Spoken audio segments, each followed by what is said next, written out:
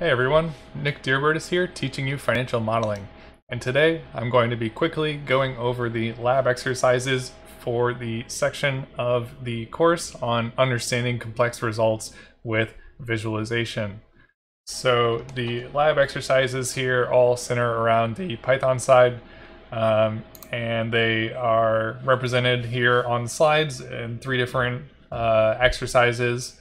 One's related to getting started with Pandas, one's related to styling Pandas data frames, and one's related to graphing with Pandas.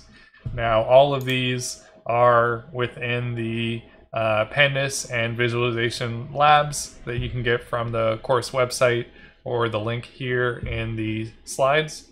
And so that's all this Jupyter notebook here, Pandas and visualization lab exercises.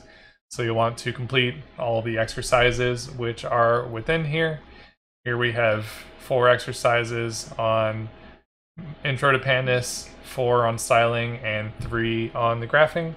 And they kind of go together in that and a lot of them use the result of a prior one to continue forward. So make sure to start from the beginning. So that's a quick overview on the lab exercises for understanding complex results with visualization.